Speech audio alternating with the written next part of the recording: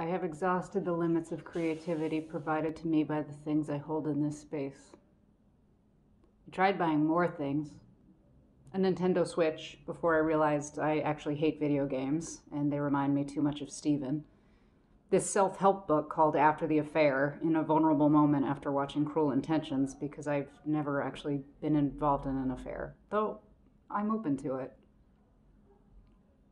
I also got this giraffe. A friend told me they actually bid on eBay and I wanted to try it for myself. I've named it Leonard. I briefly subscribed to some OnlyFans accounts. Yes, it was after that song. In a deep sense of ennui that I was missing out on sex culture, young cool culture, and young cool sex culture.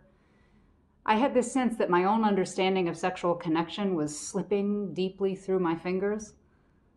The stress during this time has made me have trouble reaching orgasm. It had actually been sort of getting better. But then my bank called because they thought something was wrong, and I was too embarrassed to explain what those charges were under Phoenix International.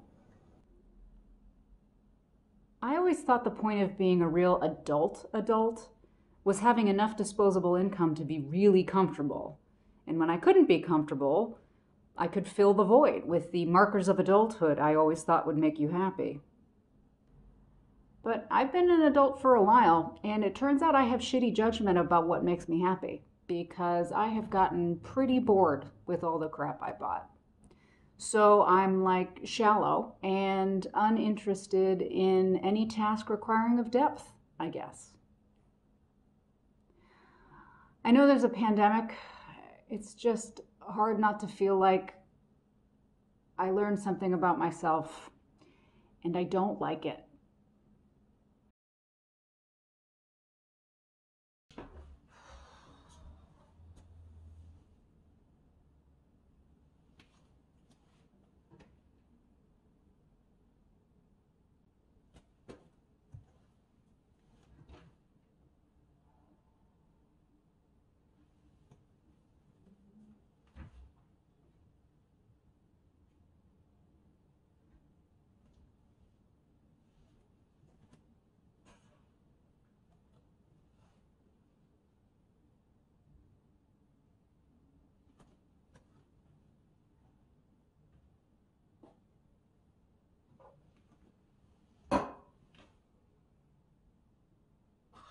Yeah, okay.